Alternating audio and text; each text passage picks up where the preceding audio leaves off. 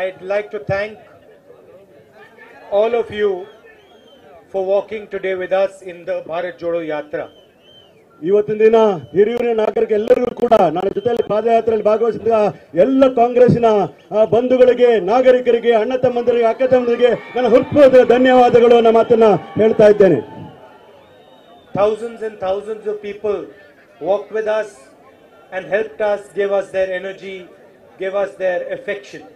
ಸಾವಿರಾರು ಜನ ನನ್ನ ಜೊತೆಗೆ ಹೆಜ್ಜೆ ಹಾಕುತ್ತಾ ನನಗೆ ಶಕ್ತಿಯನ್ನು ತುಂಬಿರ್ತಕ್ಕಂಥ ಸಂದರ್ಭದಲ್ಲಿ ನಾನು ನಿಮ್ಮೆಲ್ಲರಿಗೂ ಕೂಡ ತುಂಬ ಹೃದಯದ ಕೃತಜ್ಞತೆಗಳನ್ನು ಸಲ್ಲಿಸ್ತಾ ಇದ್ದೇನೆ. ಮತ್ತು ನಿಮ್ಮ ಕೊಟ್ಟಿರ್ತಕ್ಕ ಶಕ್ತಿ ನನ್ನನ್ನು ಇಷ್ಟು ದೂರ ಕರ್ಕೊಂಡು ಬರಲಿಕ್ಕೆ ಸಾಧ್ಯ ಆಯಿತು ಅಂತ ಮಾತನ್ನು ಹೇಳ್ತಾ ಇದ್ದೇನೆ. And it makes our task much easier.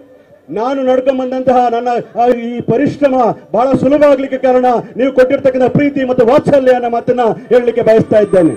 So I'd like to start by thanking all of you, and also I'd like to welcome all the senior leaders on the stage, Congress leaders in the crowd, Congress workers, brothers and sisters, friends from the media.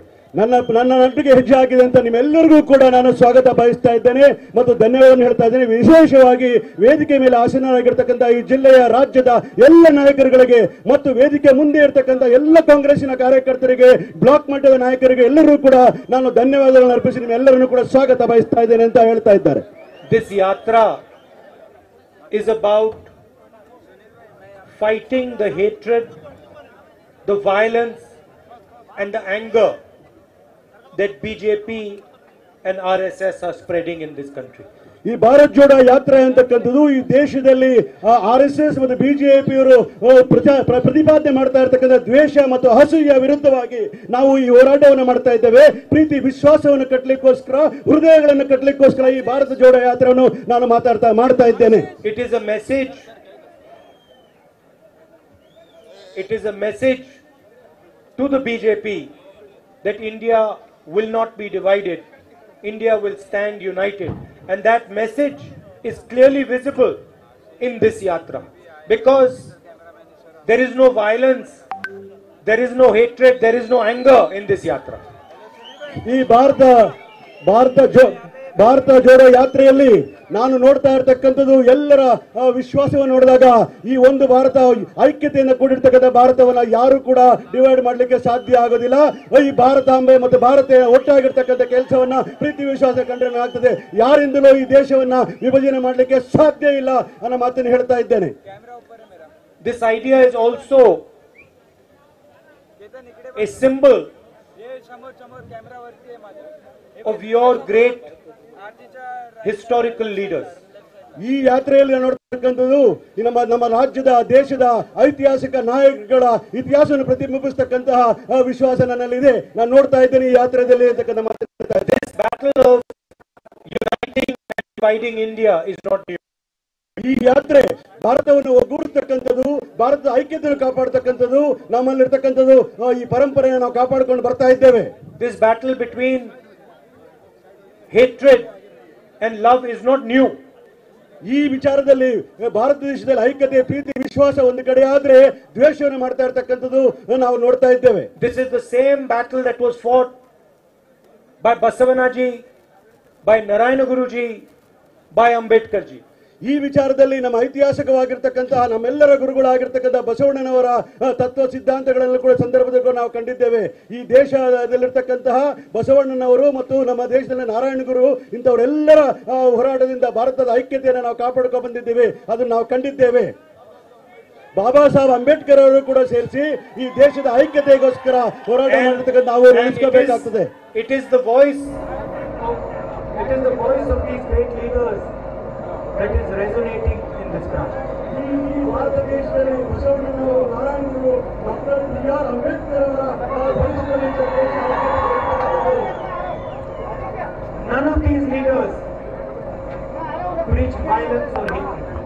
ಈ ಎಲ್ಲ ನಾಯಕರು ಈ ದೇಶದ ಐಕ್ಯತೆಗೆ ಏನು ಕೆಲಸ ಮಾಡಿದರು, doctor BR Ambedkar ಅವರು, ಬಸವಣ್ಣನವರು, ನಾರಾಯಣ ಗುರು ಅವರೆಲ್ಲರೂ ಕೂಡ ದೇಶವನ್ನು ಪ್ರತಿಪಾದನೆ ಮಾಡಿರಲಿಲ್ಲ. ಪ್ರೀತಿ, ವಿಶ್ವಾಸ, ಸೋದರತ್ವವನ್ನು ಪ್ರತಿಪಾದನೆ ಮಾಡಿದಂತ ನಾಡಿದು. The yatra is also sending two other clear messages. ಈ ಯಾತ್ರೆಯು ಕೂಡ ಎರಡು ಸಂದೇಶಗಳನ್ನು ಕೊಡ್ತಾ ಇದೆ. The first is that we are not going to tolerate an unfair India. ಈ ಯಾತ್ರೆಯಲ್ಲಿ ಎರಡು ಸಂದೇಶಗಳು. ಮೊದಲನೇದು, ನಾವು ಈ ಇಂಟಾಲರೆನ್ಸ್ ನಾವು ಟಾಲರೇಟ್ ಮಾಡಲಿಕ್ಕೆ ಸಾಧ್ಯ ಆಗೋದಿಲ್ಲ ಅಂತ ಮಾತನ್ನು ಹೇಳ್ತಾ ಇದ್ದೀವಿ. We are not going to tolerate an India where billions of our youngsters cannot get a job. ನಾವು ಎರಡನೇ ಸಂದೇಶ ಹೇಳೋದಂದ್ರೆ, ಈ ಅದ್ಭುತವಾದ ಭಾರತದಲ್ಲಿ 140 ಕೋಟಿ ಜನರಿರ್ತಕ್ಕಂಥ ನಿರುದ್ಯೋಗವನ್ನು ನಾವು ಒಪ್ಕೊಳ್ಳಿಕ್ಕೆ ಸಾಧ್ಯ ಇಲ್ಲ. ನಮ್ಮ ಯುವಕರಿಗೆ ಉದ್ಯೋಗ ಕೊಡಬೇಕು ಅಂತಕ್ಕಂಥದ್ದು ನಮ್ಮ ಆಶಯ ಅಂತ ಹೇಳ್ತಾ ಇದ್ದಾರೆ. We are not going to tolerate an India where the vast majority of our people, millions and millions of people, are drowning under the weight of rising prices. ನಮ್ಮ ಭಾರತದಲ್ಲಿ ನಡೀತಾ ಇರತಕ್ಕಂತಹ ಬೆಲೆ ಏರಿಕೆ ವಿಚಾರದಲ್ಲಿ ಹಲವಾರು ಬಡವರು ಸಾಯ್ತಾ ಇರತಕ್ಕಂಥದ್ದು, ಕಷ್ಟದಲ್ಲಿ ನಲುಗ್ತಾ ಇರತಕ್ಕಂಥ ನಾವು ಸಹಿಸಿಕೊಳ್ಳಿಕ್ಕೆ ಸಾಧ್ಯ ಇಲ್ಲ. I have met many housewives, many sisters on this journey. ನಾನು ಯಾತ್ರೆಯಲ್ಲಿ ಬರುವಾಗ ನನ್ನ ಹಲವಾರು ಸೋದರಿಯರನ್ನ, ತಾಯಿಯಂದಿರನ್ನ ಎಲ್ಲರನ್ನೂ ಮಾತಾಡಿಸಿದ್ದೇನೆ. ಅವರ ಕಷ್ಟವನ್ನು ನನ್ನ ಹತ್ರ ಹೇಳ್ಕೊಂಡಿದ್ದಾರೆ. And they asked me, why is it that the gas cylinder used to cost 400 rupees during the UPA and costs 1000 rupees now? ಅವರೆಲ್ಲರೂ ಕೇಳ್ತಾರೆ, ನಾವು ಕಾಂಗ್ರೆಸ್ ಸರ್ಕಾರ ಇದ್ದಾಗ, UPA ಸರ್ಕಾರ ಇದ್ದಾಗ 400 ರೂಪಾಯಿ ಇದ್ದ ಸಿಲಿಂಡರು ಈಗ ಯಾಕೆ 1000 ರೂಪಾಯಿ ಆಗಿದೆ, ಅದಕ್ಕೆ ಕಾರಣ ಏನು ಅಂತಕ್ಕಂಥ ವಿಚಾರಗಳನ್ನ ನಾನು ಪ್ರಶ್ನೆ ಮಾಡ್ತಾ ಇದ್ದೇನೆ. Many farmers have asked me why for the first time in India's history they have to pay GST for fertilizers, they have to pay GST for their instruments. Bharat ದೇಶದಲ್ಲಿ ಮೊಟ್ಟ ಮೊದಲ ಬಾರಿಗೆ ರೈತರು ಅವರು ಕೊಂಡುಕೊಳ್ತಕ್ಕಂಥ ಇಕ್ವಿಪ್ಮೆಂಟ್ಸ್ ಇರ್ಬೋದು ಅಥವಾ ಗೊಬ್ಬರಕ್ಕೆ ಇವತ್ತಿನ ಟ್ಯಾಕ್ಸ್ ಹಾಕೊಳ್ತಕ್ಕಂಥದ್ದು, GST ಚಾರ್ಜ್ ಮಾಡತಕ್ಕಂಥದ್ದು ಇತಿಹಾಸದಲ್ಲಿ ಮೊದಲನೇ ಬಾರಿಗೆ ಇರ್ತಕ್ಕಂಥದ್ದು. ಇದು ಒಪ್ಪಲಿಕ್ಕೆ ಸಾಧ್ಯ ಇಲ್ಲ ಅನ್ನೋ ಮಾತನ್ನು ಹೇಳ್ತಾ ಇದ್ದಾರೆ. So we are not going to tolerate an India where a few people have the right to steal anything they want and the rest of India starves and the rest of India does not have a job. ಇಡೀ ಭಾರತ ದೇಶದಲ್ಲಿ ಕೆಲವು ಕುಟುಂಬಗಳಿಗೆ, ಕೆಲವು ವ್ಯಕ್ತಿಗಳ ಕೈಯಲ್ಲಿ ಶ್ರೀಮಂತಿಕೆ ಸೇರಿರಬೇಕಾದ್ರೆ ಎಲ್ಲ ಬಡವರು ಸಾಯ್ತಾ ಇರ್ತಕ್ಕಂಥ ನೋಡ್ಲಿಕ್ಕೆ ಸಾಧ್ಯ ಇಲ್ಲ. ಈ ದೇಶದಲ್ಲಿ ಒಪ್ಪಲಿಕ್ಕೆ ಸಾಧ್ಯ ಇಲ್ಲ ಅನ್ನೋ ಮಾತನ್ನು ಹೇಳ್ತಾ ಇದ್ದಾರೆ. I'd like to say something specific about Karnataka. ನಾನು ಈ ಸಂದರ್ಭದಲ್ಲಿ ಕರ್ನಾಟಕ ರಾಜ್ಯದ ಬಗ್ಗೆ ಒಂದು ವಿಶೇಷವಾದ ಮಾತನ್ನು ಹೇಳಲಿಕ್ಕೆ ಬಯಸ್ತಾ ಇದ್ದೇನೆ. The government of Karnataka is the most corrupt government in the country. ಇಡೀ ದೇಶದಲ್ಲಿ ಯಾವುದಾದ್ರೂ ಭ್ರಷ್ಟಾಚಾರದಿಂದ ಕೂಡಿರ್ತಕ್ಕಂಥ ರಾಜ್ಯ ಅದು ಇದ್ರೆ ಬಿಜೆಪಿ ಸರ್ಕಾರ ಅದನ್ನು ಹೇಳ್ತಾ ಇದ್ದಾರೆ. They take 40% commission on every single transaction. Karnataka ರಾಜ್ಯದಲ್ಲಿ ದೇಶದಲ್ಲಿ ಎಂದೂ ಕಾಣದಂತಹ 40% ಕಮಿಷನ್ ತಗೊಳ್ತಕ್ಕಂತಹ ಭ್ರಷ್ಟಾಚಾರ ಸರ್ಕಾರ ಇದ್ರೆ ಅದು ಬಿಜೆಪಿ ಸರ್ಕಾರ. 13,000 private schools have given 40% commission. ಖಾಸಗಿ ಶಾಲೆಯವರು ಅನುಮತಿ ಪಡ್ಕೋಬೇಕು ಅಂತಂತಾನೆ 40% ಕಮಿಷನ್ ಕೊಟ್ಟು ಅನುಮತಿ ಪಡ್ಕೊಳ್ತಕ್ಕಂಥದ್ದು ಮೊದಲನೇ ಬಾರಿಗೆ ದೇಶದ ಇತಿಹಾಸದಲ್ಲಿ ಕಂಡಿರ್ತಕ್ಕಂಥದ್ದು. Don't take my word for it. Don't take my word for it. Don't take. ನಾನು ಹೇಳಿದ ವಿಚಾರಗಳನ್ನು ತಗೋಬೇಡಿ. The BJP MLAs themselves are saying this is the most corrupt government. ಇದು ನಾವು ಕಾಂಗ್ರೆಸ್ಸಿಗರು, ರಾಹುಲ್ ಗಾಂಧಿ ಅವರು ನಾನು ಹೇಳ್ತಾ ಇಲ್ಲ, ಬಿಜೆಪಿ ಶಾಸಕರೇ ಹೇಳ್ತಾ ಇರತಕ್ಕಂಥ ಮಾತು. BJP MLA himself has said that the CM's post can be bought for 2,500 crores. ನಾವು ಕಾಂಗ್ರೆಸ್ನವರು ಹೇಳಿದ್ದಲ್ಲ, ಬಿಜೆಪಿಯ MLA ಆಗಿರ್ತಕ್ಕಂಥ ಬಸವನಗೌಡ ಯತ್ನಾಳ್ ಅವರು ಹೇಳಿದ್ದು ಚೀಫ್ ಮಿನಿಸ್ಟರ್ ಪೋಸ್ಟ್ 2,500 ಕೋಟಿಗೆ ಹರಾಜು ಹಾಕಿದ್ದಾರೆ ಅನ್ನೋ ಮಾತನ್ನ ಹೇಳಿರ್ತಕ್ಕಂಥದ್ದು. ಅದು ನಾವೇ ಹೇಳಿದ್ದಲ್ಲ, ಬಿಜೆಪಿ ಶಾಸಕರು ಹೇಳಿರೋದು. Jobs are for sale in Karnataka. ಉದ್ಯೋಗಗಳು, ನಿರುದ್ಯೋಗಿಗಳೇ ಉದ್ಯೋಗ ಕೇಳಿದ್ರೆ ಲಂಚವನ್ನು ಕೇಳ್ತಕ್ಕಂಥ ಎಲ್ಲ ಮಾರಾಟಕ್ಕೆ ಇಟ್ಟಿರ್ತಕ್ಕಂಥ ಸರ್ಕಾರ ಈ ಬಿಜೆಪಿ ಸರ್ಕಾರ. Police sub inspector's post was sold for 80 lakh rupees. 80 lakh ರೂಪಾಯಿ ಕೊಟ್ಟರೆ PSI ಉದ್ಯೋಗ ಸಿಗ್ತದೆ ಅಂತಕ್ಕಂಥದ್ದು ಯಾವ್ದೋ ಇತಿಹಾಸದಲ್ಲಿ ಕಂಡಿದ್ರೆ ಅದು ಬಿಜೆಪಿ ಬೊಮ್ಮಾಯಿ ಸರ್ಕಾರದಲ್ಲಿ ಅಂತಕ್ಕಂಥ ಮಾತನ್ನು ಹೇಳ್ತಾ ಇದ್ದಾರೆ. Assistant professor's posts are sold. Assistant professor, lecturer ಮತ್ತು ಅಸಿಸ್ಟೆಂಟ್ ಪ್ರೊಫೆಸರ್ ಪೋಸ್ಟ್ ಕೂಡ ಮಾರಾಟಕ್ಕೆ ಇಟ್ಟಿರ್ತಕ್ಕಂಥದ್ದು ಕರ್ನಾಟಕ ಇತಿಹಾಸದಲ್ಲಿ ಮೊದಲನೇ ಬಾರಿಗೆ ಅನ್ನೋ ಮಾತು ಹೇಳ್ತಾರೆ. Engineering posts are sold. Engineering ಉದ್ಯೋಗ ಕೂಡ ಮಾರಾಟಕ್ಕೆ ಇಟ್ಟಿರ್ತಕ್ಕಂಥದ್ದು. So everything that these people can possibly sell, they sell. ಯಾವುದು ಸಿಗ್ತದೆ ಕರ್ನಾಟಕದಲ್ಲಿ, ಅದು ಉದ್ಯೋಗ ಇರಲಿ ಇನ್ಯಾವುದೇ ಇರಲಿ, ಕರ್ನಾಟಕವನ್ನು ಮಾರಾಟಕ್ಕೆ ಇಟ್ಟಿರ್ತಕ್ಕಂಥ ಯಾರೋ ಇದ್ರೆ ಬಿಜೆಪಿ ಸರ್ಕಾರ.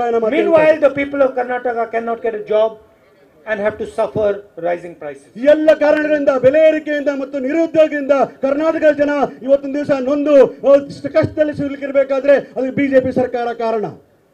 But they don't stop there. ಅಲ್ಲಿ ಮಾತ್ರ ನಿಲ್ಲಿಸೋದಿಲ್ಲ ಅವರು. They are also anti SC ST.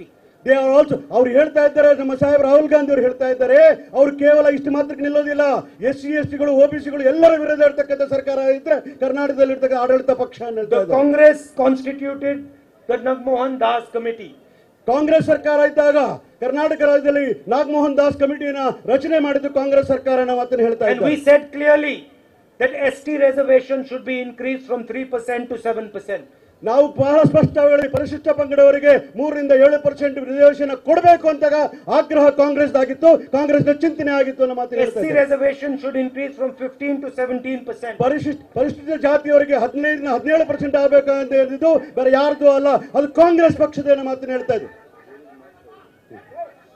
For 2.5 years they have done nothing about this report. ಕಳೆದ 2.5 ವರ್ಷಗಳಿಂದ ಏನನ್ನೂ ಮಾಡಲಿಲ್ಲ ಈ ಸರ್ಕಾರ. Why are they taking no action on this report? ಯಾವ ಕಾರಣಕ್ಕೋಸ್ಕರ ಯಾವುದೇ ಒಂದು ಕ್ರಮವನ್ನು ಕೈಗೊಳ್ಳದಿರತಕ್ಕಂಥದ್ದನ್ನು ನಾವು ಪ್ರಶ್ನೆ ಮಾಡ್ತಾ ಇದ್ದೇವೆ. They should not waste the time of the people and should implement this report at once. ಯಾವುದೇ ಕಾರಣಕ್ಕೂ ಸಮಯ ವ್ಯರ್ಥ ಮಾಡ್ತೀರಾ, ಈ ರಿಪೋರ್ಟ್ ನ ಇದ್ದ ಹಾಗೆ ಜಾರಿಗೊಳಿಸಬೇಕು ಅನ್ನೋ ಆಗ್ರಹವನ್ನು ಮಾಡ್ತಾ ಇದ್ದಾರೆ. I'd like to repeat, this yatra is about fighting hatred and anger. ನಾವು ಈ ನಡೆಸ್ತಾ ಇರ್ತಕ್ಕ ಯಾತ್ರಾ ದ್ವೇಷವನ್ನ ಮತ್ತು ಹಿಂಸೆಯನ್ನ ಯಾರು ಪ್ರತಿಪಾದನೆ ಮಾಡ್ತಾರೆ ಅದನ್ನ ವಿರೋಧ ಮಾಡಲಿಕ್ಕೆ ಮಾಡ್ತಾ ಇರ್ತಕ್ಕಂಥ ಯಾತ್ರೆ. This yatra is about fighting the unemployment that we are facing. ಈ ಯಾತ್ರೆ ಅಂತಕ್ಕಂಥದ್ದು ನಿರುದ್ಯೋಗ ಸಮಸ್ಯೆಯನ್ನು ನಾವು ಎದುರಿಸಬೇಕು, ನಾವು ಹೋರಾಟ ಮಾಡಬೇಕು ಅನ್ನೋ ರೀತಿಯಲ್ಲಿ ಹೋರಾಟ ಮಾಡ್ತಾ ಇದ್ದೇವೆ. And this yatra is raising the issue of prices, and this yatra is opposing the dramatic rise in prices of all commodities. ನಾವು ಯಾತ್ರೆ ಮಾಡ್ತಾ ಇರ್ತಕ್ಕಂಥದ್ದು ಬೆಲೆ ಏರಿಕೆ ವಿರುದ್ಧವಾಗಿ ಮತ್ತು ಜನಗಳು ದಿನನಿತ್ಯ ಯೂಸ್ ಮಾಡ್ತಾ ಇರ್ತಕ್ಕಂಥ ಪದಾರ್ಥಗಳ ಬೆಲೆ ಏರಿಕೆಯನ್ನು ನಾವು ವಿರೋಧ ಮಾಡಲಿಕ್ಕೋಸ್ಕರ ಯಾತ್ರೆಯನ್ನು ಮಾಡ್ತಾ ಇದ್ದೇವೆ.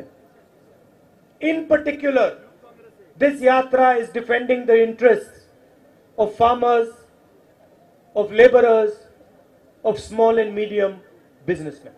ಈ ಯಾತ್ರೆಯಲ್ಲಿ ನಾವು ಪ್ರತಿಪಾದನೆ ಮಾಡ್ತಾ ಇರ್ತಕ್ಕಂಥ ರೈತರ ಮತ್ತು ಕಾರ್ಮಿಕರ ಹಿತದೃಷ್ಟಿನ ಕಾಪಾಡಲಿಕ್ಕೋಸ್ಕರ ಈ ಯಾತ್ರೆಯನ್ನು ಮಾಡ್ತಾ ಇದ್ದೇವೆ ಮತ್ತು ಸಣ್ಣ ಕೈಗಾರಿಕೆಗಳನ್ನು ಉಳಿಸಲಿಕ್ಕೋಸ್ಕರ ಈ ಯಾತ್ರೆಯನ್ನು ಮಾಡ್ತಾ ಇದ್ದೇವೆ. I have spoken to many farmers on the streets of Karnataka. ನಾನು ಬರುವಾಗ ಹಲವಾರು ರೈತರನ್ನು ಭೇಟಿಯಾಗಿ ಮಾತುಕತೆ ನಡೆಸಿದ್ದೇನೆ. Every single one of them has said that their business is not profitable.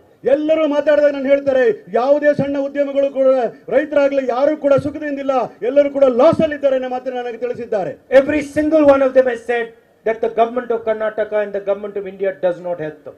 ಎಲ್ಲರೂ ಕೂಡ ಹೇಳಿದ್ರು, ರೈತರಿಂದ ಹಿಡಿದು ಯುವಕರಿಂದ ಹಿಡಿದು ಎಲ್ಲರೂ ಹೇಳಿದ್ದು ನನಗೆ ನಮ್ಮ ಕರ್ನಾಟಕ ರಾಜ್ಯ ಸರ್ಕಾರ ಆಗಲಿ ಕೇಂದ್ರ ಸರ್ಕಾರ ಆಗಲಿ ಯಾವುದೇ ನೆರವನ್ನು ಕೊಡಲಿಲ್ಲ ನಮಗೆ ಅಂತಕ್ಕಂಥ ಮಾತನ್ನ. They do not get the support that they require. ಅವ್ರು ನಮ್ಮ ರೈತರಿಗೆ ಮತ್ತು ಯುವಕರಿಗೆ ಬೇಕಾಗಿದ್ದ ಸಪೋರ್ಟ್ ಅನ್ನ ಈ ಸರ್ಕಾರಗಳು ಕೊಡ್ತಾ ಇಲ್ಲ ಅಂತಕ್ಕಂಥ ಮಾತನ್ನ ನನ್ನ ಗಮನಕ್ಕೆ ತಂದಿದ್ದಾರೆ. These are the issues that we are raising through this yatra. ಈ ವಿಚಾರಗಳನ್ನ ನಾವು ಈ ಪ್ರತಿಪಾದನೆ ಮಾಡಲಿಕ್ಕೋಸ್ಕರ ಈ ಯಾತ್ರದಲ್ಲಿ ಪ್ರತಿಪಾದನೆ ಮಾಡ್ತಾ ಇದ್ದೇವೆ. And I'd like to thank all of you, every single one of you, for helping us, for standing with us and for giving us so much love and affection. ಈ ಯಾತ್ರೆಯಲ್ಲಿ ಭಾಗವಹಿಸ್ತಿದ್ದ ನೀವೆಲ್ಲರೂ ಕೂಡ ನಾನು ತುಂಬ ಹೃದಯದ ಕೃತಜ್ಞತೆಗಳು. ನೀವೆಲ್ಲರೂ ಕೂಡ ಕೈ ಜೋಡಿಸಿ ಶಕ್ತಿ ಕೊಟ್ಟಿರೋದಕ್ಕೆ ನಾನು ಕೃತಜ್ಞನಾಗಿದ್ದೇನೆ ಅನ್ನೋ ಮಾತನ್ನು ಹೇಳ್ತಾ ಇದ್ದಾರೆ. Thank you very much. ಧನ್ಯವಾದಗಳು.